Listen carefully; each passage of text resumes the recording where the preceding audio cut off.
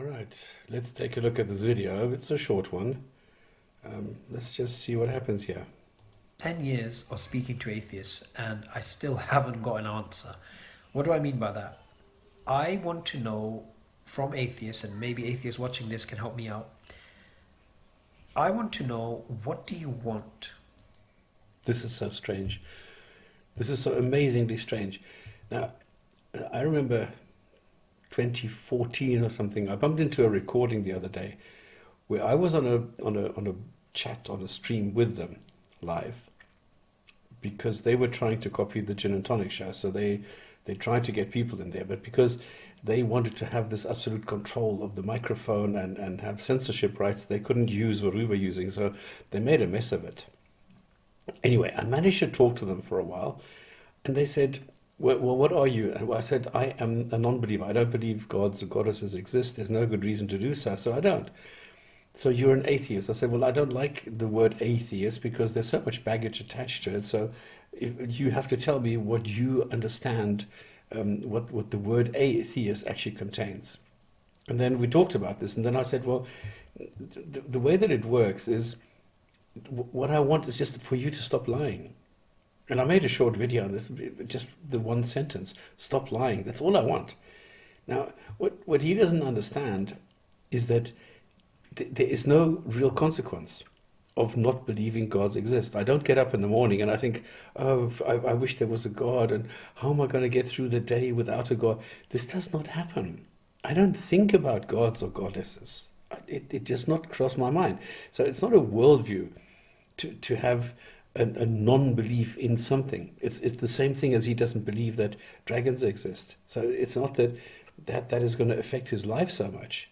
It's just that I am able to think rationally. I'm able to think honestly. I can, without having a red line or something, research, think, question. I'm able to find real data. I'm able to go and analyze facts. I'm able to accept reality. So for me, truth is important. So, and it's not that I shy away, from this red line and say, well, if I go beyond that, that there might be truth there, but then I'm going to have to abandon something. I don't have that. So I don't quite understand what he does not understand about this, because I think I have explained it to him. And the funny thing is, anyone who is interested, anyone who researches, anybody who looks for these things, I've made so many videos explaining this. I've made so many videos explaining that I am somebody who is compassionate, who feels empathy, who is more of a humanist than anything else. And I'm somebody who, if I stand next to a crooked salesman, because he is a crooked salesman, all right, he's trying to sell you something which is a really violent, broken, it's a pernicious ideology that he's trying to sell you, using lies and deceit. That's all he has. So I'm somebody who is standing next to a used car salesman who is trying to sell an unsuspecting person a car, and I happen to be a mechanic. So I know, I've just looked at this car because I was actually interested in this, and I found that the brakes are shot and handbrake doesn't work, and the inside is pretty much worn. You need to replace the gearbox, all brake discs, all around, everything. He is telling this lay person that this is a fantastic car and is worth 5,000 pounds or euro or dollars or whatever, when it's actually 400.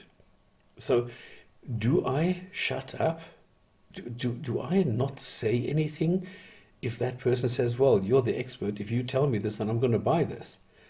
No, I'm going to tell this person, look, take a look at the brakes, take a look at this, maybe get somebody else here who knows about these things, who can give you a second opinion, but I will not shut up.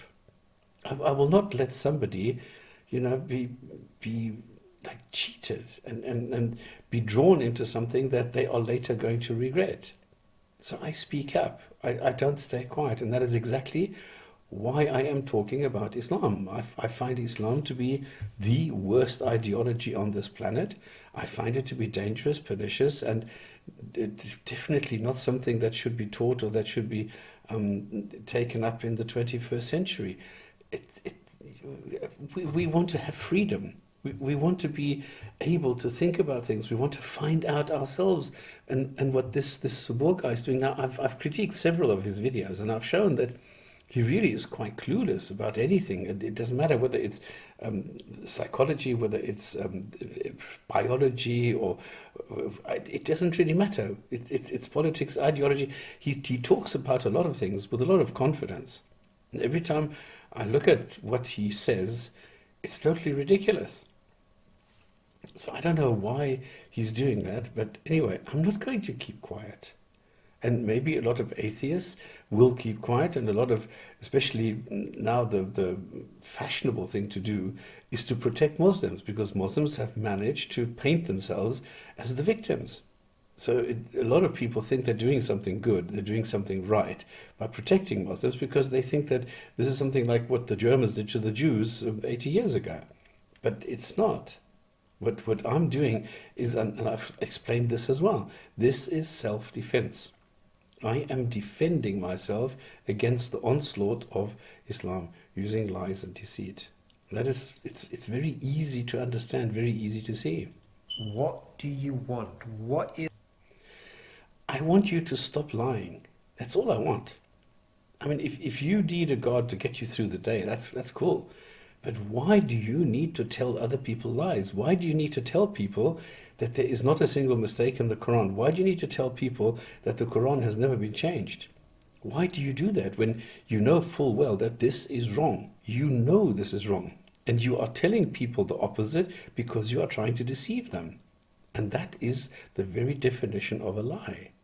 So you lie and deceive people by trying to get them to join your club. And then if they don't read the fine print and they join, if they want to leave, they need to be killed. I mean, this is crazy what you're doing. So what I want you is to stop lying. You can tell people, look, you need to go and do these funny rituals. You have to hit your head on the floor 5 times a day. You're not allowed this. You're not allowed to eat pork. You're not allowed to have sex. You're not allowed this. And all these things, and you need to be afraid all the time that you're doing something wrong, because nobody really understands Islam, nobody understands the Quran, nobody understands the guidance. So you need to be afraid all the time that you're doing something wrong, and that this God who tells you that you need to be afraid of it or her or him or whatever is going to punish you. And the punishment is not, it's not a small thing. You're going to be tortured for eternity according to what this God tells you. And you are telling people, no, don't worry, just come, just pull in, cousin, we'll make a plan. No, man, that doesn't work. Point of writing books about God? What is the point of debating, lecturing? What is the point of all of this? Now, if you... It's very easy. It is self-defense. It is telling people, listen, watch out. I don't tell people, listen, you can't ever do this. I'm not telling people what to do. I'm just suggesting, listen, go and look into this. Go and think first. And the Muslims who are in there, I'm trying to get them to think. That's all I'm doing. I'm just saying, listen, think about what you're doing. Think about what the message is, what the teachings are. And if you say, well, Muhammad was such a great guy, well, hang on. There's a lot of things that were not great about him. Now, how do you square the circle? How can you tell me, well, he was the role model for all times and is the role model still today, when at the same time he raped, he pillaged, he plundered, he attacked, he tortured, he beheaded, he killed, he did so many things that today we just simply don't do, that Muslims don't do. Muslims don't keep slaves. Muhammad did. Muslims don't behead people, Muhammad did. They don't rape women, Muhammad did. So there's a lot of things that are wrong here. And all I, personally, what I am doing is pointing this out. And I'm asking questions. I'm asking Muslims questions about their ideology. Now, if they cannot answer, funny enough, then I am the one who is labeled an Islamophobe. I am the one who is labeled as spewing hatred, when I am doing exactly the opposite. Ask me, what's the point of me preaching Islam? I'll be very clear and direct. I'll say, firstly, Islam is a religion which calls towards the worship of God. God, Exactly. Why would I worship something that does not exist? You can't show me the existence of any gods or goddesses or anything supernatural. So you need to blindly believe that this thing exists, and then you need to worship it. Come on, this doesn't make sense. It's a God, for crying out loud. Why would a God need humans? I mean, this is some speck of dust somewhere in the universe, and there are some things, some life forms on this planet, and we need to worship this God? That's crazy. How narcissistic do you have to be that you have creatures that are so beyond or so limited compared to yourself? This is like me, making an ant farm and then expecting the ants to worship me. That's crazy. transcendent, beyond our imagination.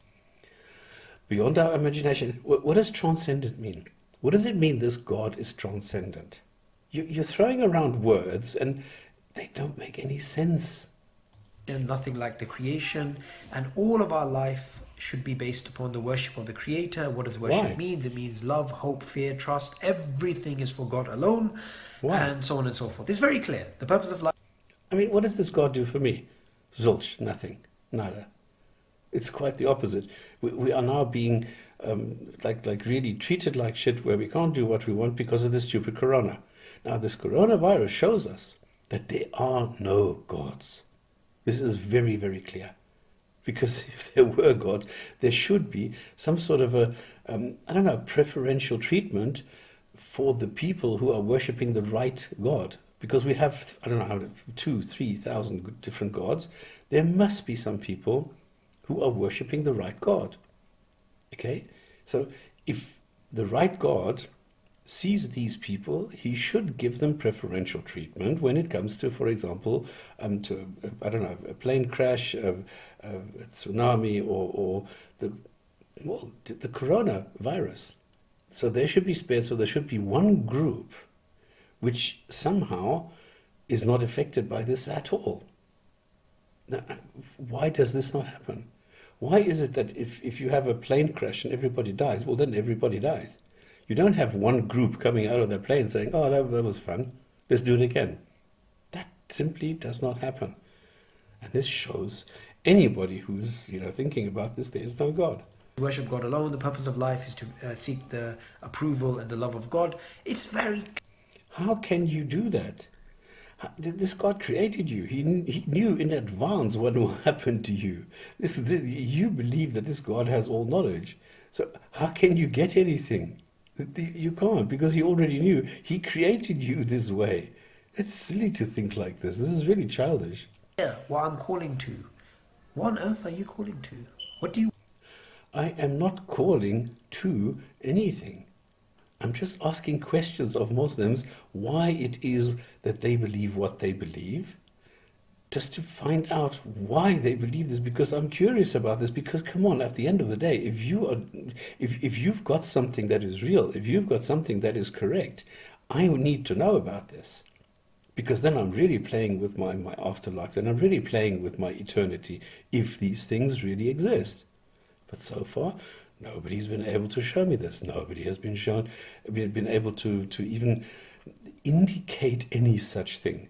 The only thing I get is, well, you can't explain the origins of the universe and therefore God. What? That is silly. That's childish. Like, imagine you get a salesperson that knocks on your door and they're like, all right, mate, thank you for opening the door, but I don't have anything to sell. That is why I don't go around knocking on doors. That is why you go around knocking on doors. You go, you put up stands. You go and you tell people you need to believe what I believe. You do that. I don't. I don't care if you want to believe a God exists. I really don't care. But don't try and lie to me and show me, yes, this is the way that it is. And if you don't believe this, you're going to be in deep shit. You're going to be punished. You're going to go to hell. You're going to have... I am being threatened for not believing that something that doesn't exist exists.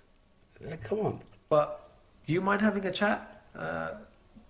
you'd be very confused. So I want to know from these atheists. No, you don't. I've told you numerous times, I've made endless number of videos on this. You are not interested. You're lying. You're just trying to find another hook. You're trying to find another way of getting your message across so that people join your club. That's it. I'm calling you out. There's no way that you are honestly interested in this.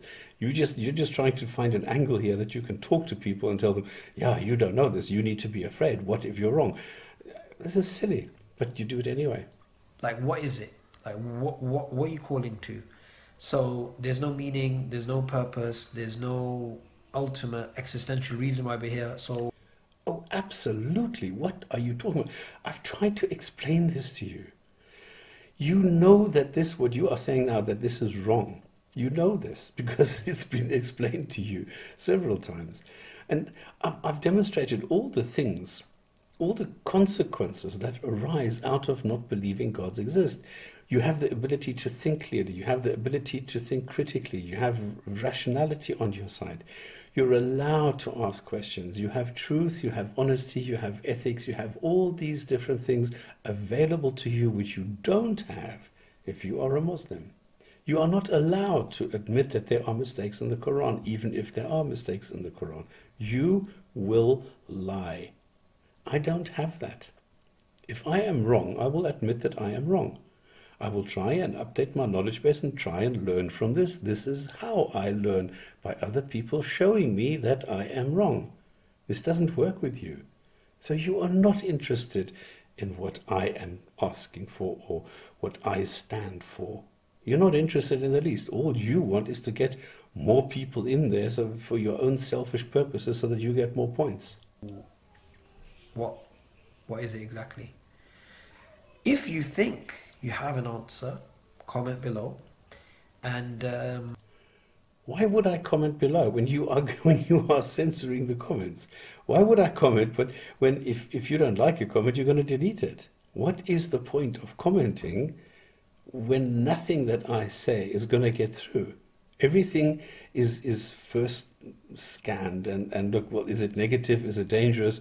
Is it something that will challenge me? Oh, no, I don't want that. Let me delete it. You're not interested in opinions of others. You're only interested in your own echo chamber. You're interested in hearing only what you like. You're only looking for one thing, and that is confirmation. If somebody does not confirmation, they are a hater, they are an Islamophobe, they are, I don't know, all these funny things that you come up with just to avoid having a discussion with them. I'd like to invite you to a live stream. Even worse. I openly have an admission by another Muslim apologist who openly says, I am blocked, I am not wanted there, I'm not allowed to go there because they are scared. I have a message, a PM, by somebody who says, I am blocked on all of their streams. So I have several indications. If I go and watch myself using a different account, watching a stream, and I'm commenting on the stream and people are reacting to me, and suddenly on the other account I can see that my comments I'm making are no longer visible because somebody blocked me. This happened a few days ago. So what are you talking about? You are dishonest, you're an active liar, and now you're saying, well, why don't you come and talk to me? When if somebody does come and talk to you, you block them, ban them. What's the point? Why are you doing that? If I tell you, well, why don't you come and talk to us? Well, you're too scared because you don't have control over the microphone. You don't have control over the censorship buttons. You cannot control what is being said there. And if you are being pushed against the ropes and you need to justify yourself, that is the situation that you're going to be in. But you can't handle that. That is why you will not come to somebody else and talk to them. You wait for people to come to you, where you have control over the microphone and you can kick them, ban them, and then afterwards split up the videos and then delete all the things you don't like. That is what a dishonest person does. So you are dishonest to the core. That is what you're doing. And then you're coming here in the video, looking like shit, by the way, and then coming and saying, oh, why don't you come talk to me? I'm interested. No, you're not. You're lying. I will simply give you the platform No, you will not. and allow you to just talk to me. Because in No, 10 you will years I not. haven't got an answer. Maybe you can provide one. I just want to know, what do you want? I want to know, what do you want? Stop lying. This is somebody who's not an honest. There's not a, I don't know, not a shred of integrity or anything in this person's brain. He just wants to score. He just wants to, create a gotcha moment when he says, well, how about this? How about, I mean, I know what he does. I know his tactics. And I'm still, I'm stupid, really. I still want to talk to these people. I still believe that there is some good in them. There's something there that I can somehow open up to make them think, to make them ponder, reflect, and then apply maybe just a basic or a tiny element of critical thinking. And that's why I'm doing this. And that's why he's not. And that is why I invite people over without any kind of censorship, without any kind of stopping or curbing their free speech. And he does. That is the difference. Sorry. Okay, guys. Thank you very much. See you next time. Bye.